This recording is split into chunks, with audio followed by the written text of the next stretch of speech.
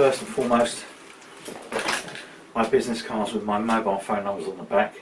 So if you get any problems, questions or queries, say for example you think you've got some type of infection, just give me a call, WhatsApp me, email me, I will get back to you.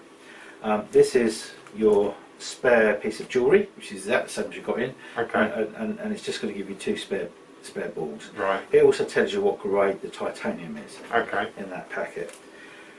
Your aftercare instructions are written down in this piece of paper, and then the aftercare products are a sterile saline, which is an atomizer, which is nice and easy to spray into the ears, and this is an essential oil aftercare. Don't use this on the bottom of the piercings. All that is for putting 1 drop on the top of the piercing when you go to bed at night. So literally, clean finger, put 1 drop on it, onto the very top of the piercings, job done.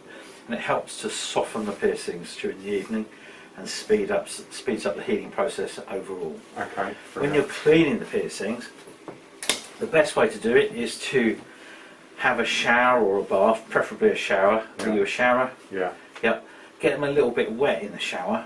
If you get soap and shampoo near them, fine, no problem at all. Just make sure it's rinsed off. Jump out the shower, dry yourself off, by which time anything that's a little bit crusty, sometimes you get a little bit of lymph, goes a little bit crusty, the water tends to soften that, so it's easier to remove. Put a little bit of the cotton wool into your ear hole, that's all it's for, it's not for cleaning. Just to stop you spraying into your ear hole, and then spray the saline top and bottom, both sides, and sit there for 3 or 4 minutes. Let it all soak in. Then get a little bit of kitchen roll, so not a tissue or a cotton wool. If you're using a cotton wool bud, wrap a little bit of kitchen roll around it. Because of the fibres on it. Roll your kitchen roll into a point like so, and then you can dab it in, get rid of any gumph off your jewellery, top and bottom, clean piece for the other side.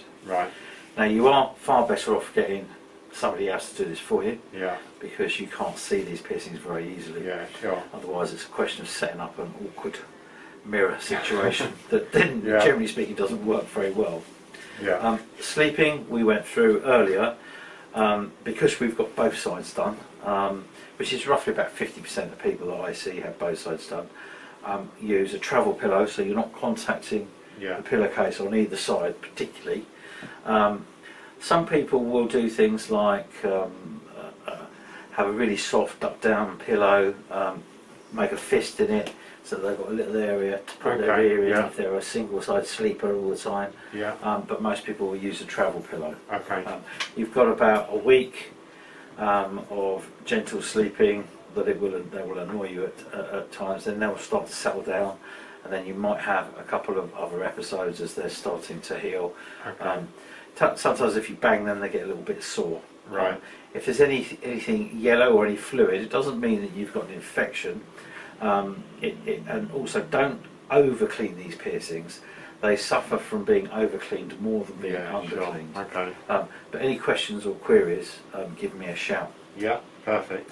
And that is the aftercare covered. Excellent. So this in the evening at bed, and then this after a shower. So the oil, the important thing to remember with the essential oil, which is called BPA, it's a piercing aftercare oil, is not to put that near the bottom part of the ring, just on the top. You don't want it building up inside the ear, because it will cause an infection. But it's a great thing for speeding up the healing process. You just put a tiny little bit around the piercing at the very top. So on the finger and then touch it. Clean finger, obviously wash your fingers. Perfect. And that's your aftercare. Brilliant, thank you very much. Any questions? No, it's all good, thank you.